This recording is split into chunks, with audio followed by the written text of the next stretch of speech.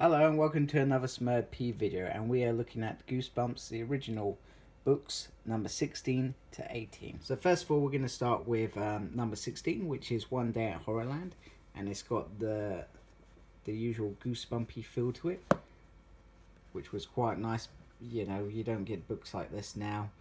You know, the artwork is beautiful with some gooey stuff in it. I'm looking forward to reading this one. Or have I read it? I think I've read it. Obviously I've seen all the episodes, so that's quite cool.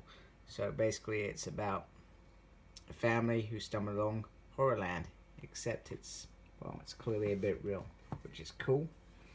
One of my favorite, Monster Blood 2. I was obsessed with Monster Blood. It was my favorite.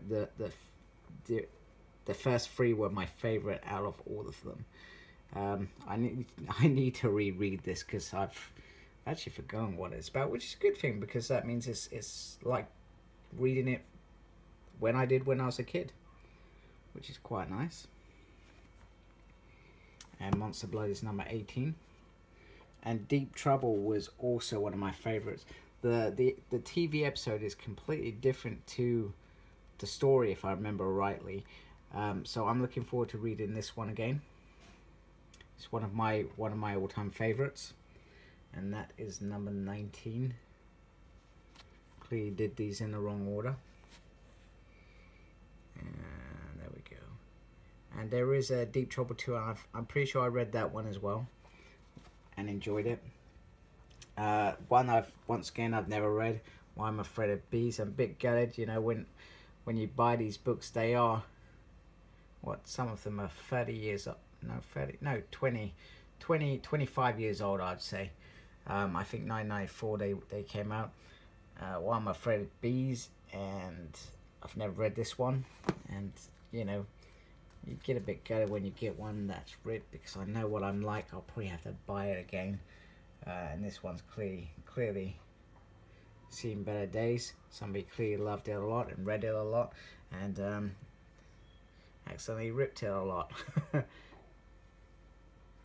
look at the price of that. Prices are not like that nowadays. So that is pretty much it. Just a quick short look at these books, and you know, if you like reading even as an adult, they are still good stories. You know, with a twing of twist and scariness. You know, you can't go wrong. Oh, there we go, except for when they all fall down. I'm going to wrap it up here. If you can get them, or if you like reading with your kid, get them. I like reading with my son. We love reading Goosebumps books together. So, there we go. Have a good evening, day, wherever you are. Take care.